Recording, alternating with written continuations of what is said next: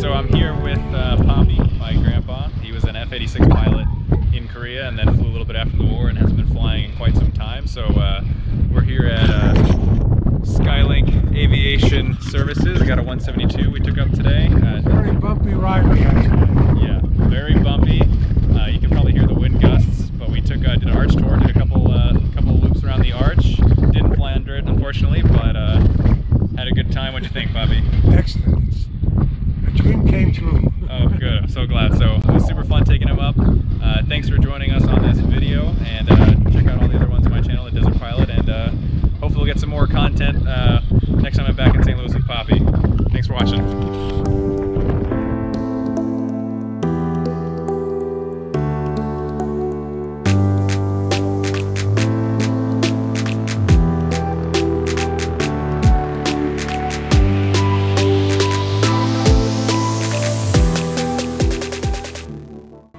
Charles County Smart Airport.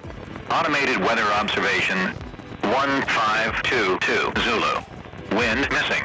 Visibility missing. Sky condition missing. Temperature missing. Dew point missing. Altimeter 3002. Remarks. Density altitude missing. Present weather. Okay. Where's my button? I don't have a comms button. Is this the only thing? There's no way that's the only thing. Central traffic, Skyhawk 2737 Juliet at Skylink, taxiing to 1018.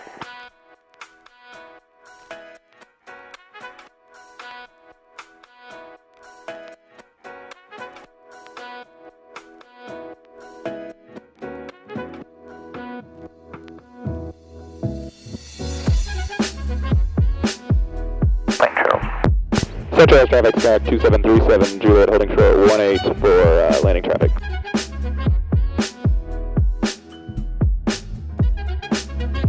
Central traffic, Skyhawk 2737 Juliet, about to take runway 18 for left-hand touch and goes. Central traffic.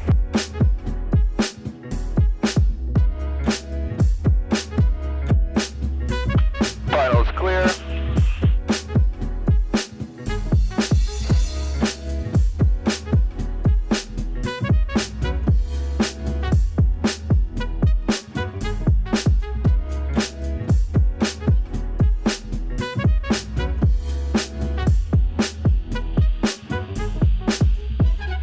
Alright, we're getting good power. Temperature and pressure look normal. Airspeed's alive. 55 knots. Rotate.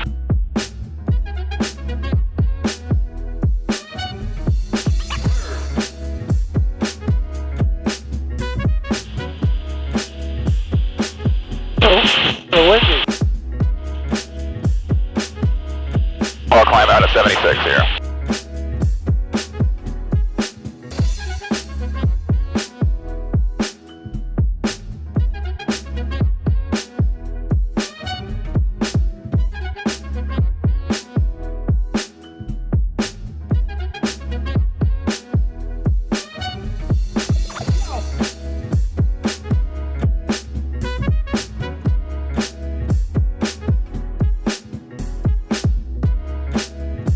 St. Charles traffic, Skyhawk 37 Juliet, turning final for runway 18.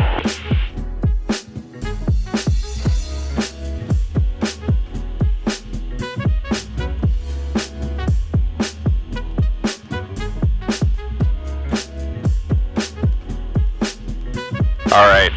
Feel like I know the airplane, so we'll get a landing in and then we'll go ahead and head on out.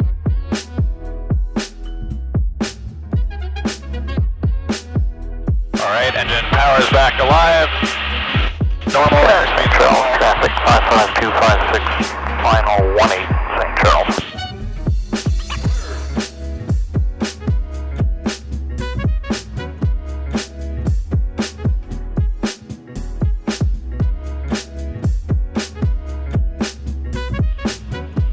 St. Charles traffic, Skyhawk 37 Juliet is on departure leg, runway 18, left-bound, exiting the area. St. Charles traffic.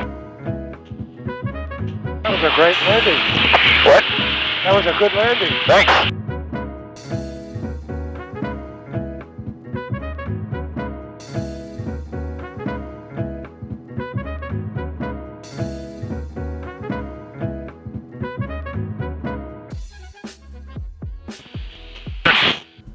So it was at this point that I realized I had an issue with my comms system.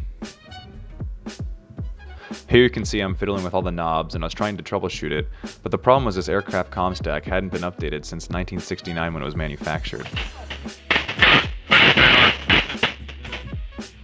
And what I'm trying to do here is contact St. Louis approach and get cleared into the Bravo airspace for the arch. Did you hear any of that?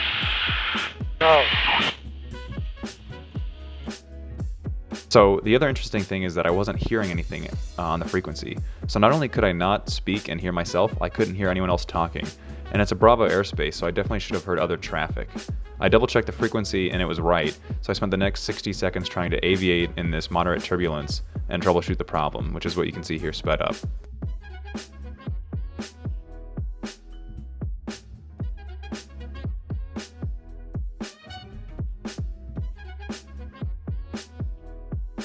So I'm not getting anybody on St. Louis approach, and it's pretty bumpy. Yeah, better not go in there. Yeah. 126.0, let's see if I can get anybody on that. So it was at this point that my audio recording also failed, and it didn't seem to be related to the comm system issue because I was able to restart the recording later. I think it was just a separate issue, but we get that back in a few minutes. And there I threw the magic switch, and the problem was solved, and I was picking up ATC audio again, so I assumed if I could hear them, I could probably be able to talk to them.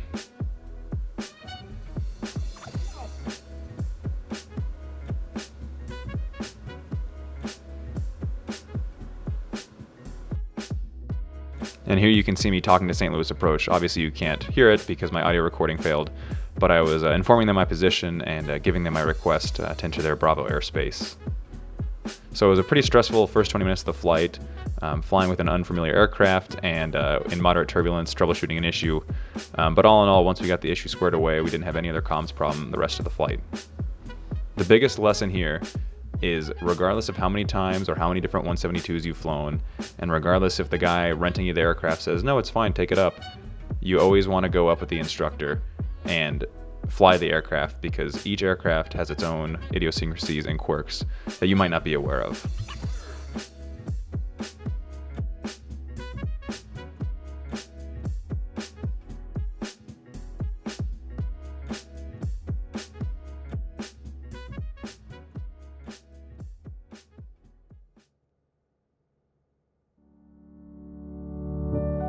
Here we are approaching downtown St. Louis in the beautiful arch, which is the main goal of today's flight, and we're going to go ahead and take 3 passes at it. So we're going to fly south over the Mississippi River, make a turn back northbound to see it out the other window, and finally turn back south over the Mississippi and see it out that right-hand window one more time.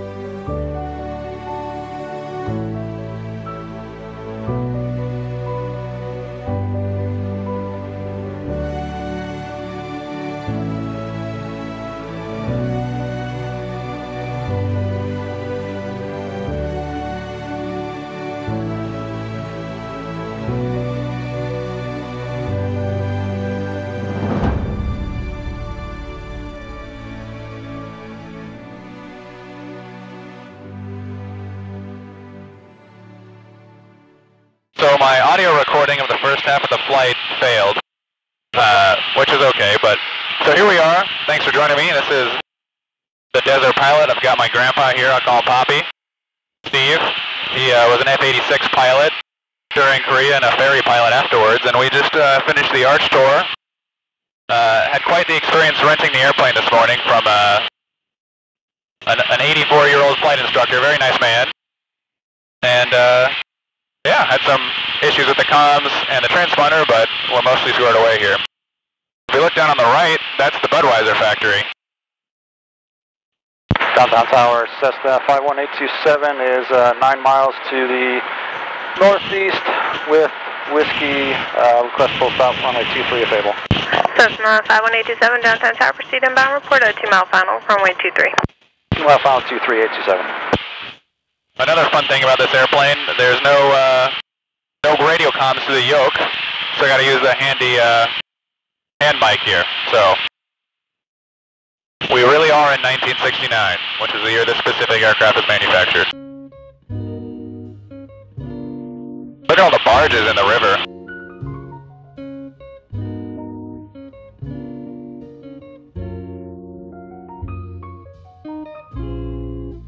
This comm system. Oh, yeah, it's horrible. Well, it was cheap. Okay, we gotta watch out for that tower there and tower there. What tower? There's a tower, like a radio tower there and a radio tower there. That's why I have my medical, I can see.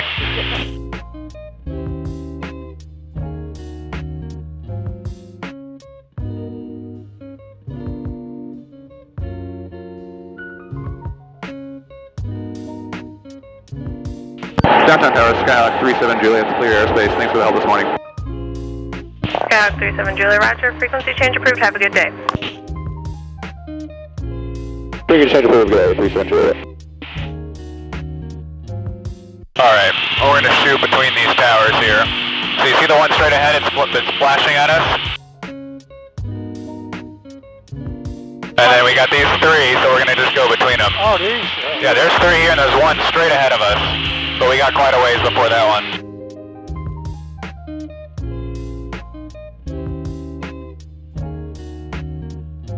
When the weather's like this, I mean, when the bumpy like this, you'll get a chance to relax. Yeah.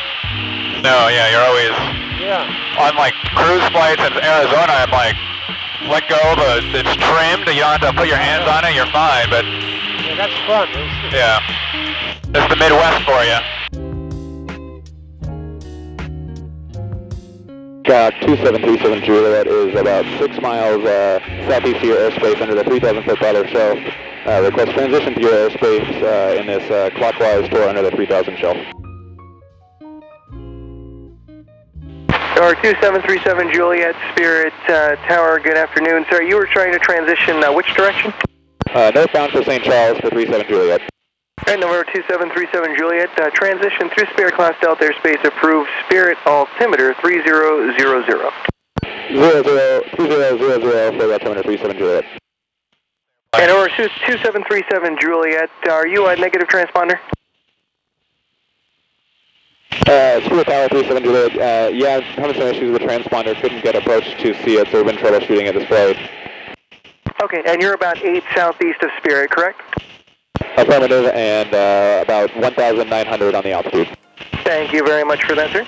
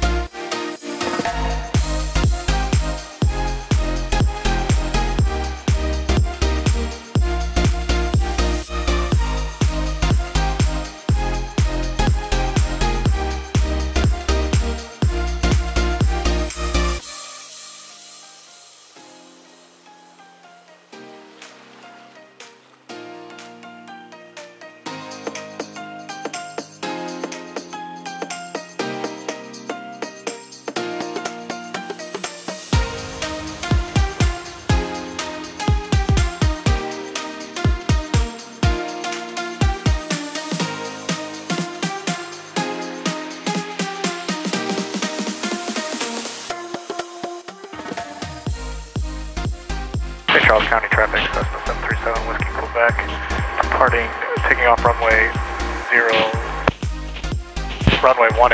close traffic, left close traffic. St. Charles traffic, 2737 Juliet is about 2 miles southwest, cancel overflight of field, gonna join a right-hand pattern downwind for runway 18, St. Charles traffic. St. Charles traffic, 855, crossing runway 18.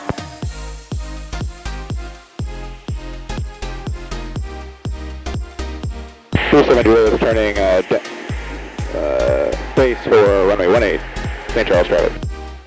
St. Charles traffic, 855, taking off runway 18, departing to the north. St. Charles County traffic 737 Whiskey Quebec is on left crosswind 18.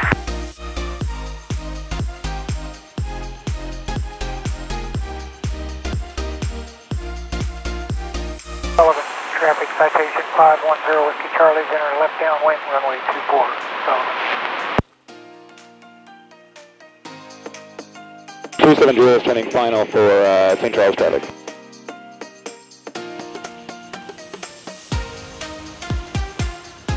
Juliet for final runway 18. St. Charles County traffic 737 Whiskey Quebec, left downwind 18 traffic in sight, one final.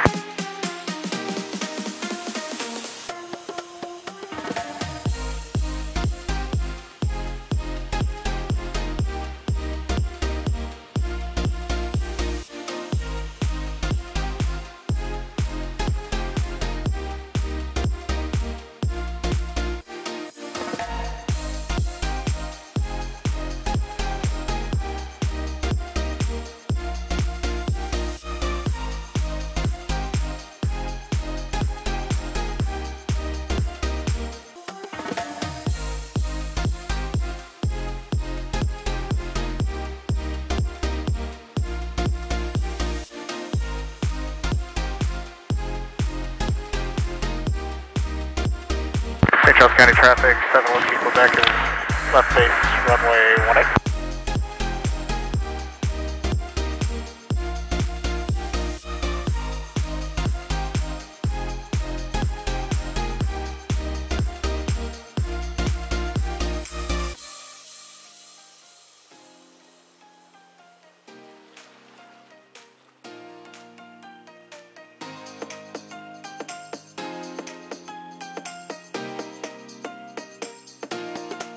You're a cool pilot, Mike. Oh God, that was a terrible landing, I'm sorry. Terrible landing. Recovered pretty quick. What? You recovered very well. Thank you. That was, woo! 37 Juliet is clear of runway 18, St. Charles traffic. Okay, let's just take a breath for a second here. This was such a special flight for me. I was so excited to take my grandpa flying. You know, he's an F-86 pilot in Korea and really hasn't flown in almost 60 years. So it was really fun to get him back in the cockpit and share a passion that we both have in aviation. And it was also just such a cool flight to go see the arch from this viewpoint. You know, it was a pretty turbulent day, not something I'm used to here in the beautiful Southwest, but it was lots of fun. So thank you guys for joining me today. If you have any comments, leave them below. And if you liked the video, share it with somebody, and don't forget to subscribe.